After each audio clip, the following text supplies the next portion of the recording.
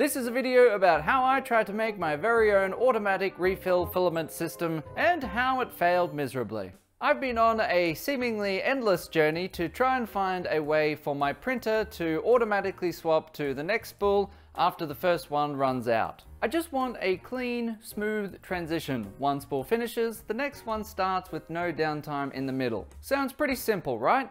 Well, turns out it's not. Now, the only company that I know of that has actually managed to do this properly is Infinity Flow with the S1. But they don't ship out of the US or Canada, and I have absolutely no idea when they even will. Now yes, there is technology like the AMS from Bamboo Lab that has their auto refill feature, which is really the only reason I bought it, but after using it for a few days I realized that it kinda sucks. Primarily because it doesn't operate with a purge tower and it has no way to repressurize the nozzle, remove those annoying blobs, or just make a clean print. It's really just a roll of the dice as to whether or not the refill is going to do its thing on an outside wall or on the infill. So now I'm basically left with a really overpriced filament heater. But you can't actually heat the filament while you're printing with it. Now I'm left with a really overpriced spool holder. Enter the Wisepro Auto Refill Filament Buffer, or WARF. This thing claims to load the next spool completely autonomously right behind the previous one when it runs out. There's no pause, there's no purge tower, it just feeds in seamlessly straight behind the first one. Now it kinda does. Oh, it's doing something! But it also kinda doesn't. Printer's paused because it's run out of filament. In fact, the best thing it does is fall apart and glitch out. This bearing wants to pop out again. This thing just popped out again. Two spools all trying to go into the same tube. Who is Wisepro? Who knows?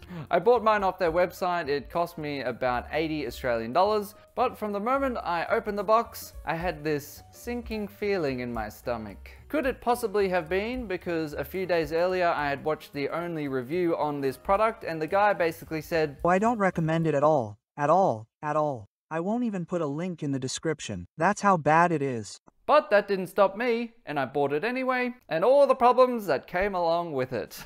Problem number one, how on earth are you meant to mount this thing?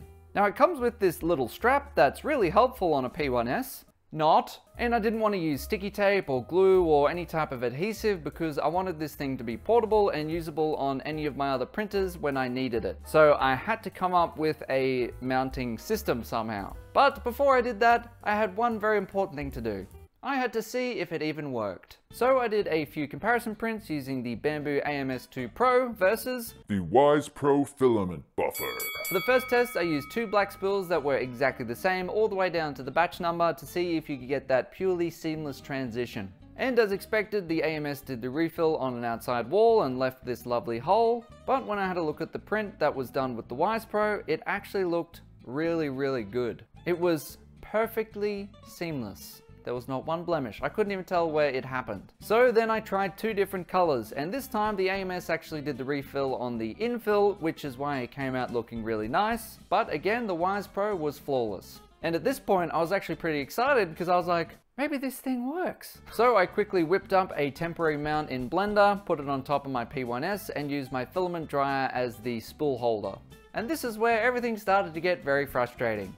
Trying to get two spools positioned properly was an absolute nightmare. I eventually jammed two Bowden tubes into the buffer and forced it to work.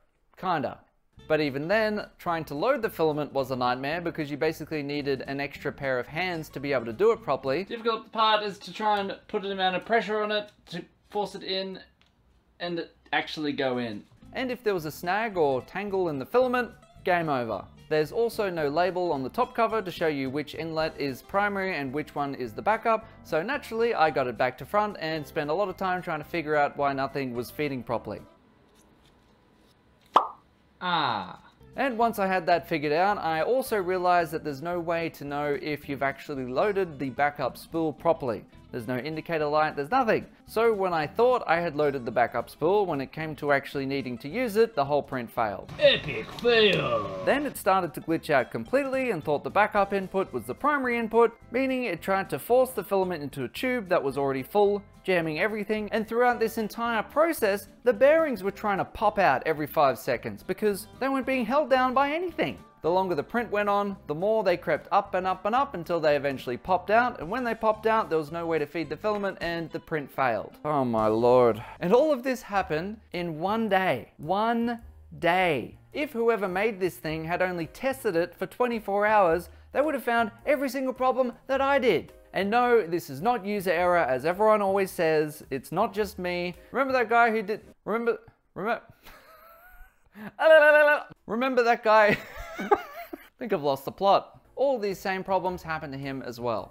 But because I really wanted this thing to work, because I have no other option, I decided to come up with some fixes myself. But when I was making these fixes, I just printed the parts on my own machines. If you wanted to take them up a notch, you could get them made through PCBWay, today's sponsor, as they offer a huge range of 3D printing options. In a moment, I'm going to be showing you the new top cover I made to stop the bearings from popping out. Although printing this with regular PETG is probably going to be fun, you could always upgrade it to a stronger material to make it last forever, or just to make it look cool. All you need to do is upload your file, choose your material, and you get your quote instantly. I'll leave a link in the description if you want to check them out. And now it's time to get back to the video. The first thing I did was design a brand new top cover to stop those bearings from popping out whenever they wanted. I installed it and problem solved. Great, now there's 5 billion to go. Next up, I needed a mounting system that worked across all of my printers and could hold the buffer, 2 spools, and a snag cutter. After a few days of testing different spool holders, I came up with the first prototype. And to keep in the spirit of weirdly named automatic filament loading systems like the Enraged Rabbit Carrot Feeder, I would like to introduce to you the Filament Auto Reloader Thing.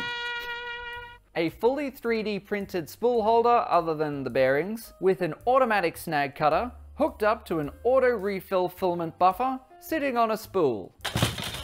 I personally thought this prototype looked pretty cool, but I ran into my first problem straight away. Turns out I couldn't feed the filament through as the angle was far too sharp. Great start, Martin. So I went back to Blender to see if I could raise the mounting bracket, but then I realized that if I did this, the bracket became too flexible and the cutter would most likely pop out. Then I realized that if I just increased the length of the Bowden tubes, problem solved. Ha ha ha ha! It lives! And I could have done this in the beginning, but I didn't. So now I got the feeding issue fixed, it was now time to figure out if the auto refill system even worked. And it worked! Okay, there we go. Now it's feeding in the second spool. So after trying this a few times and having great success, I thought, this is amazing. I had finally fixed it. But then I realized I hadn't. Because for some reason I started running into that same issue as before, where the device thought the backup input was the primary and everything got jammed and all the prints got ruined. Anyway, I decided to see if the snag cutter even worked, and if it did, I would go back to that problem. So I tried it, and it didn't.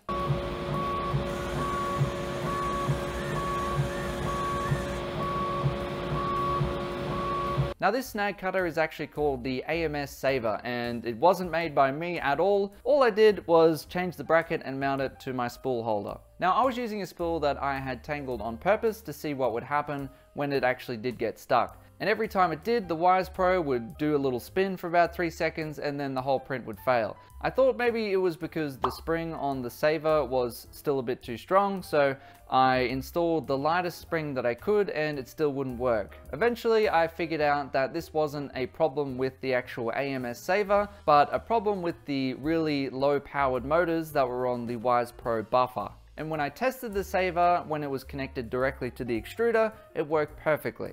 So it was at this point I realized that my magical fart was probably never going to work. And now we are here. Will I continue to try and use it?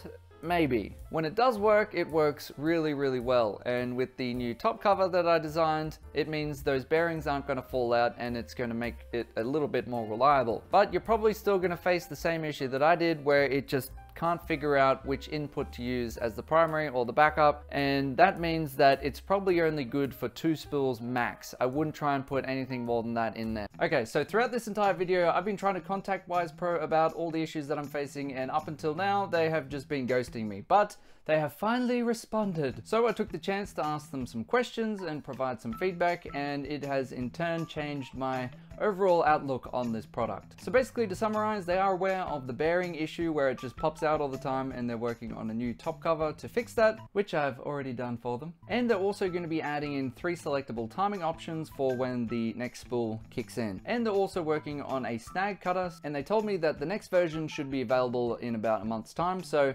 in September 2025, we should have version number 2. However, I told them about the feeding issues that I've had that basically make the Wisepro unusable after 2 spools, and they said that they're going to pass this on to their engineers. So it's good that they're listening to their customers, and it's really good that they actually got back to me, because I had a whole segment that I've since deleted. Because if they're willing to communicate and fix the issues with their product, then that's a big tick from me. So would I recommend buying one of these things? If you have no other option like me, then sure. But you will need to download the top cover that I made to stop the bearings from popping out, and you can only use it with 2 spools, so it's up to you. Now, will all these issues be fixed in the next version? I'm not sure. But they said they'd send me out a product to test out and make a video on, so we'll see how that goes. So if you're in the US or Canada, do yourself a favor and get an Infinity Flow S1. And if you can wait, they're going to be releasing a new version soon that has a whole bunch of really awesome upgrades that is going to make this the absolute GOAT of auto refilling systems throughout the whole world. I'm going to leave a link to all the STLs that I've used in this video in the description below. Hope this video has helped, and thanks for watching. Bye.